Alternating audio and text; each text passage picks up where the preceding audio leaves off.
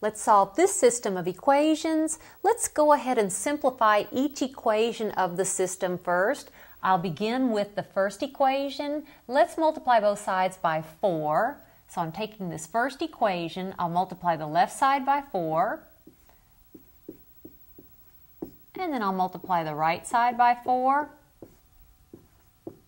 I'm clearing this first equation of fractions, so 2 divides into 4 2 times, and let's go ahead and multiply. That's 2 times x, or 2x, minus 2 times 3, or 6, is equal to, and here's the 4's divide out, and I have 2 minus y. Let's go ahead and write it in standard form. I'll add y to both sides, so I'll have 2x. Now I will add y to both sides, so it'll be plus y is equal to 2, and then I'll add 6 to both sides, and 2 plus 6 is 8. You may need to take a few more steps than I did, so feel free to do so. But here is that first equation in an equivalent form. 2x plus y is equal to 8. And I'm going to rewrite it. That's 2x plus y is equal to 8. Let's do the exact same thing with this second equation of our system. Let's multiply both sides of this equation by 6, the LCD. So 6 times the left side, 7 minus 2x all over 3 is equal to 6 times y over 2. 3 divides into 6 2 times. Let's go ahead and multiply. 2 times 7 is 14, minus 2 times 2x is 4x, is equal to 2 divides into 6 3 times, and I have 3y. I'm going to write this as 14 is equal to 4x plus 3y. In other words, I added 4x to both sides, but when I write it up here, I'm going to write it as 4x plus 3y is equal to 14. 4x plus 3y is equal to 14. All right.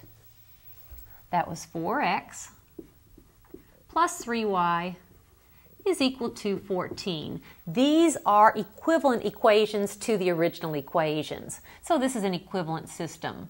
Now, do you want to solve using substitution or using elimination or addition? We could certainly solve the first equation for y and go from there, or we can multiply the first equation through by -3, and the coefficients of y's will be opposites of each other. I'll do that. I'm going to multiply the left side of that equation by -3 and the right side by -3. Don't forget to multiply both sides by whatever number you chose. So I'll simplify. That's -6x minus 3y is equal to -24.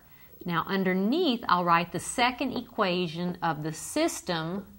4x plus 3y is equal to 14. Now let's add. Notice the y's subtract out like I want. -6x plus 4x, that's -2x, is equal to -24 plus 14, that's -10. And if I divide both sides by -2, I'll have that x is 5. -10 divided by -2, that's 5. So I have an x value for an ordered pair solution. How can we find the equivalent y value? You can go to any equation of the system that has two variables in it, a variable x and a variable y in it, I should say. I'll simply choose this equation. Instead of x, I'll let x be 5, plus y is equal to 8. And now I'll solve for y. That's 10 plus y is equal to 8. And if I subtract 10 from both sides, I'll have 8 minus 10, or -2. The y value is -2. This system has a single ordered pair solution. Here are the coordinates, and you know how to check.